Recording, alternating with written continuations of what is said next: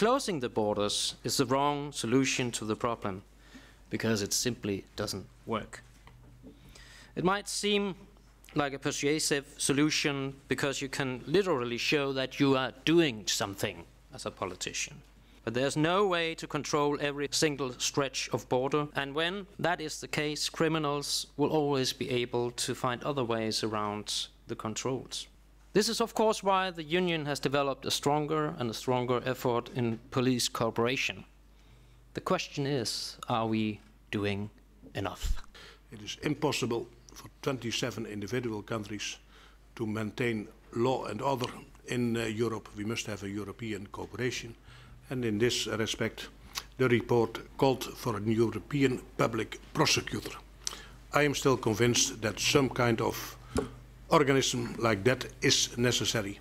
There must be more cooperation between the European authorities. From everyday life, last year I introduced an amendment in the European budget saying that part of the budget should be used to combat trans-border criminality. Europe could have a value added in improving the standards of the police forces of our neighbouring or whoever key partners they happen to be, because the security of the EU, as the organised crime threat assessment shows, doesn't start at Europe's borders, but it starts, I mean, the crime market is the world market. I mean, there's no European crime, there's a world crime that acts in Europe.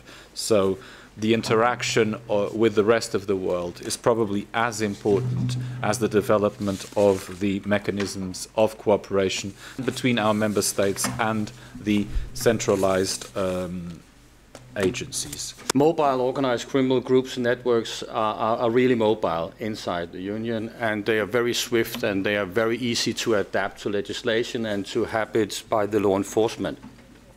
We also see that we have a lot of perpetrators which are actually with no value for the organization, because the real valuable people, they will keep hiding. And I think that we need to shift from reactive policing to more intelligence-led policing.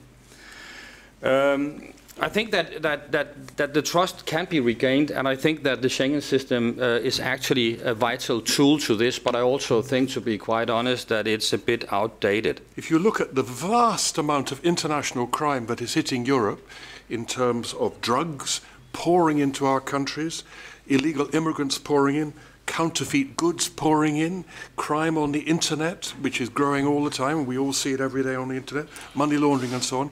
You're doing a good job, but it's overwhelming you. And I don't think, as Europol is set up, it's possible. And therefore, I think the answer is an FBI. And it's really the national politicians in London and maybe in Copenhagen and Berlin who are saying, oh no, we're very afraid of this. But the public says, there's a problem, fix it, please. And they expect us to do it. ENISA would have Europol, then a cybercrime center, then the NATO cybersecurity center in Tallinn, which of course is not an institutional body, but which we should cooperate more closely with. So it would be interesting just to hear maybe if the Commission can already say what they would consider from this idea, or how they would think that, and how Europol would perceive that idea.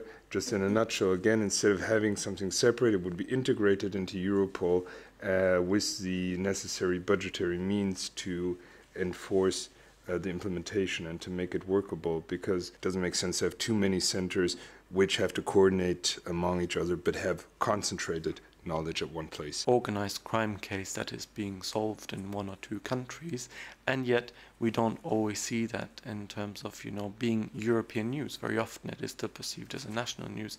Our wonderful national police cracked this, even though they might have just cracked this as part of the case.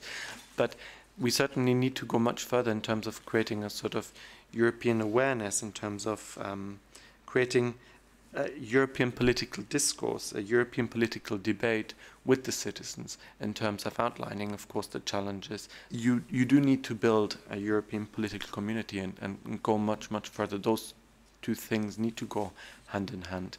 In my view, the Parliament definitely needs to step in here and come up with some ideas about how, yes, indeed, as we have put down in today's agenda, how we can mitigate some of the bad effects of free movement. And I'll go into how we might do that while preserving it. You know, there's something called in economics the tragedy of commons, and that is when it's everyone can use something, but it's no one's job to look after it. That is a sort of eminent tragedy also in the euro crisis, when German and Greek debt was rated the same by the international markets. Everyone thought that would go on forever. That is a blissful state of innocence.